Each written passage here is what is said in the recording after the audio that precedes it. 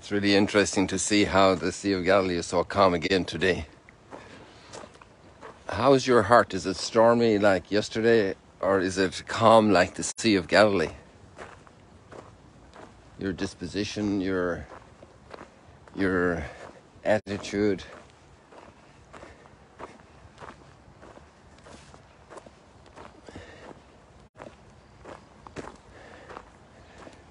And obviously there are all kinds of potential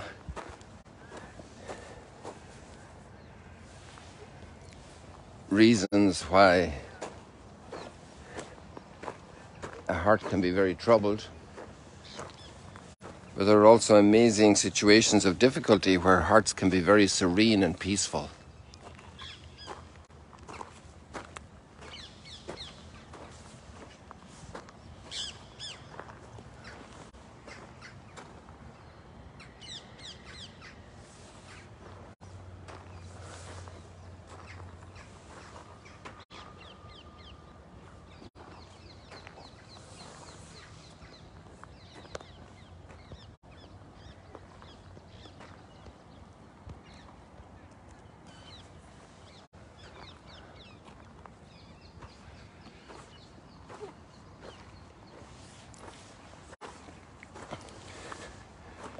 Do you have some way to prove who you are?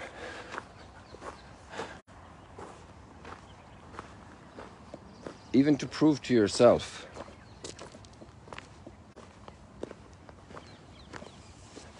Your deepest identity.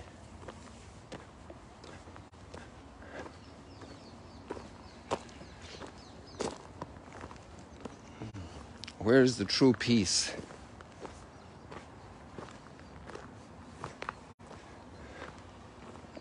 All the kingdoms of the earth fail.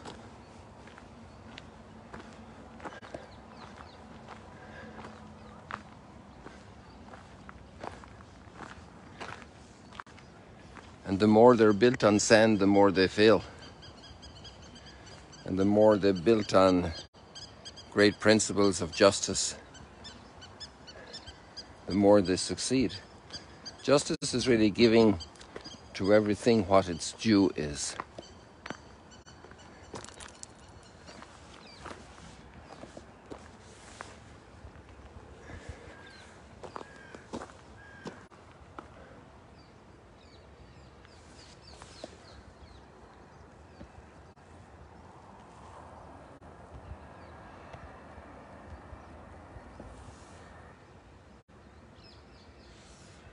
There's somebody still enjoying the sunrise. Most of the people went back in who were out here a few minutes ago.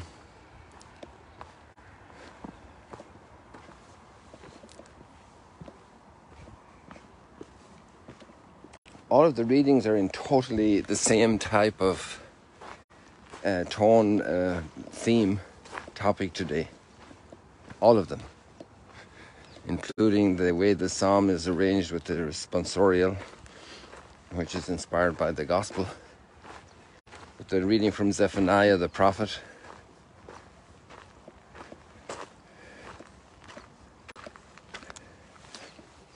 And the second reading is also impressive because normally the second reading doesn't fit in. The first reading and the gospel match up. The first reading is chosen to emphasize the gospel reading. So we look at Zephaniah today, and he's speaking to all the humble of the earth.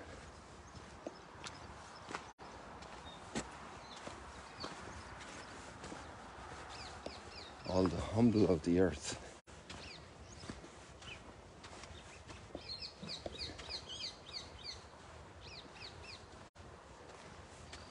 A people humble and lowly, who shall take refuge in the name of the Lord.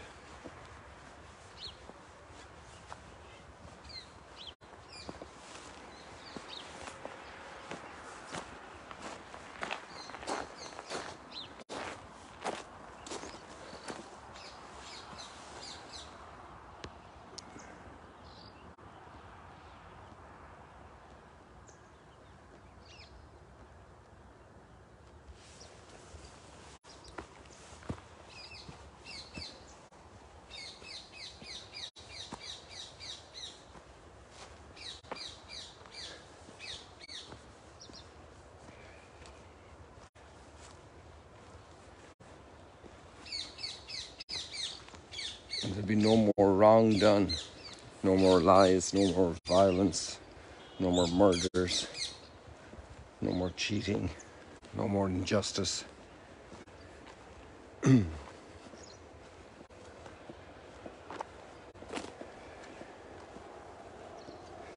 Zephaniah is teaching about the poor, the humble, the lowly is very interesting. There are some scholars who want to say that Matthew's Gospel of the Beatitudes, which we have today, is a further development and a spiritualization of the account of Luke.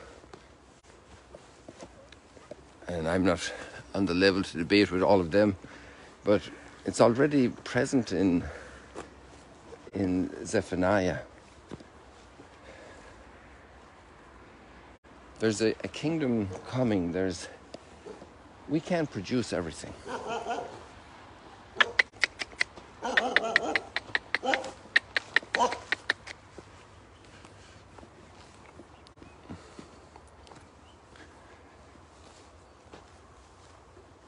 And really, the Corinthians letter is very, and that's also earlier than Matthew's Gospel, most likely. Although there's all kinds of debates about these things, you know. We don't have to lose sleep over them. They're interesting. And the very powerful line today really cuts across all the readings, the one we have in the second reading. God chose the lowly and despised of the world, those who count for nothing. I turned off the Wi-Fi. We had a little glitch there, but I don't know what the cause of it was.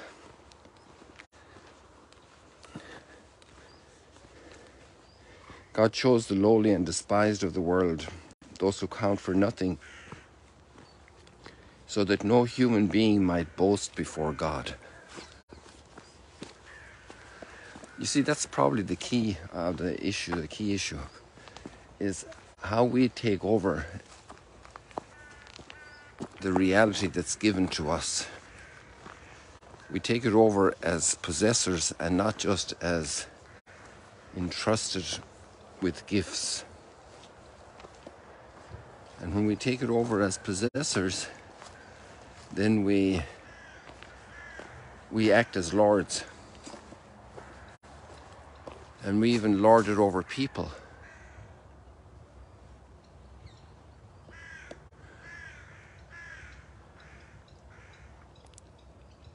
Maybe even that could happen among spouses.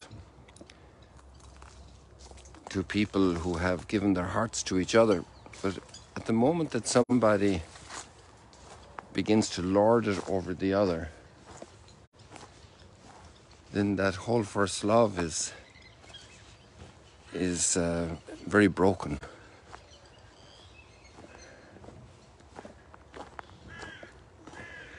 The humble of the earth, the lowly. So this is about an attitude and heart. You know, Moses was the great leader. And the praise that's given to him is that he was the humblest man on the face of the earth. A man of great modesty and humility. That probably came also through his immediate direct encounter with God. A man of extraordinary prayer. That was given to him. It's not something that he could make, but obviously he responded to that gift.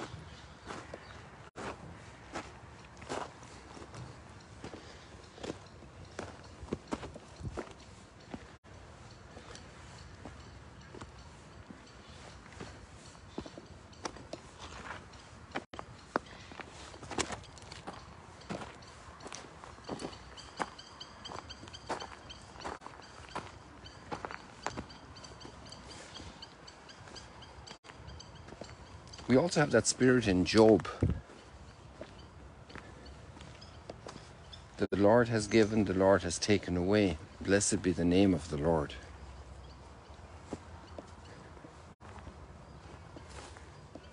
So this deep spiritual attitude about life, that life and my kingdom in this world is not material. My kingdom in this world is a relationship with God. And that relationship can be tried and tested through many, many difficulties.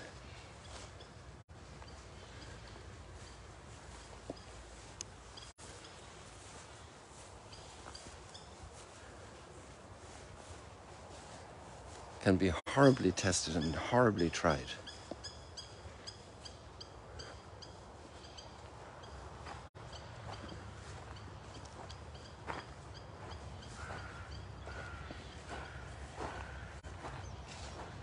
And so we're already by the spirit of the Gospels. When Jesus saw the crowd, he went up a mountain.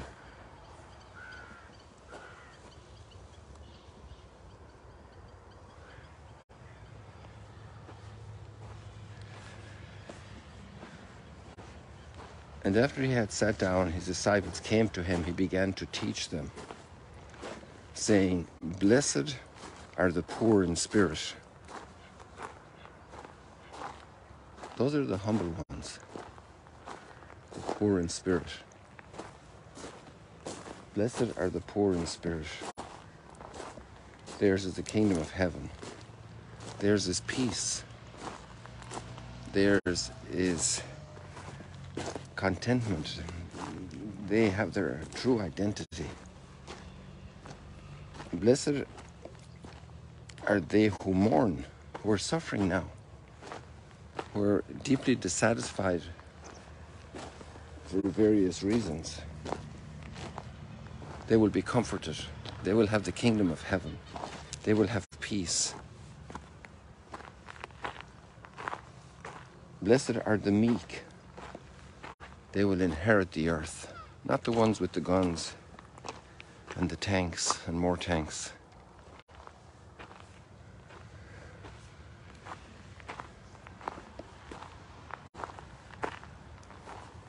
Blessed are they who hunger and thirst for righteousness.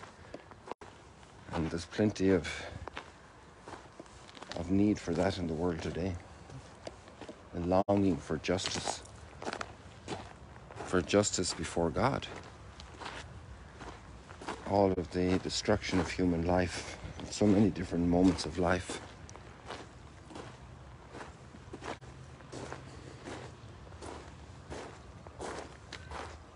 Blessed are those who hunger and thirst for righteousness.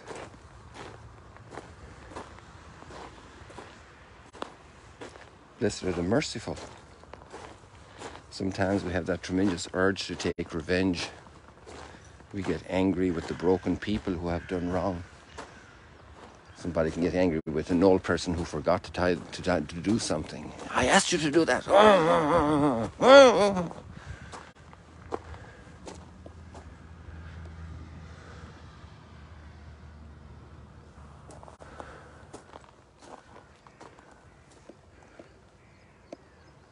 Angry with the child, angry with the parent.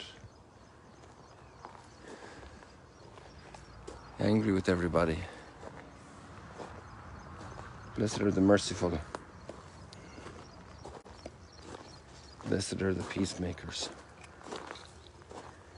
And then the toughest ones are, blessed are those who are persecuted for the sake of righteousness. I'm not just sitting in my couch and noticing injustice, but I myself am bearing persecution and to be blessed in the midst of persecution. And there are such people. These are the Olympics. These are the Nobel Prizes of humanity, in the sense of true, authentic humanity, not for chemistry and not for, hello, good morning, quack, quack, quack, quack.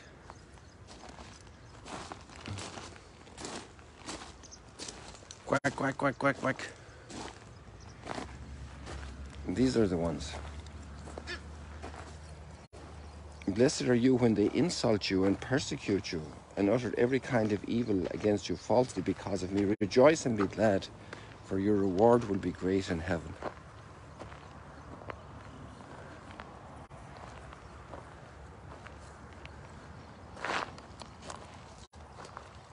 Good morning. Quack, quack, quack, quack, quack. Quack, quack, quack, quack, quack, quack, quack. Quack, quack, quack, quack, quack. Quack, quack, quack, quack, quack, quack, quack. We're right close now, just about 4 feet away from them.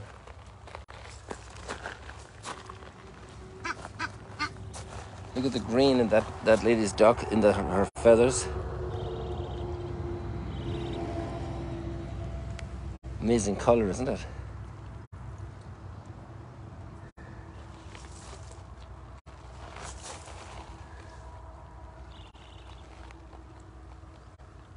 These ones don't have any color yet. Sorry about that, people.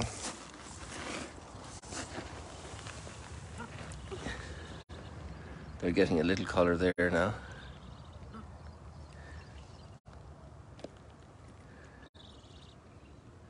Open up your wings, lady.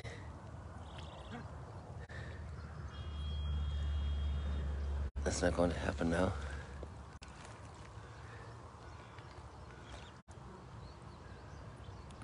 Nice reflection there of this goose in the water. Egyptian geese.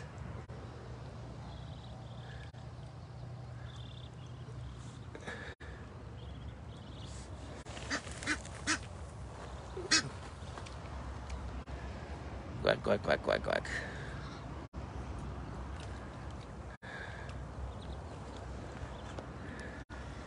So we leave it like that for today, people. Here at Mount Arbel, Sea of Galilee.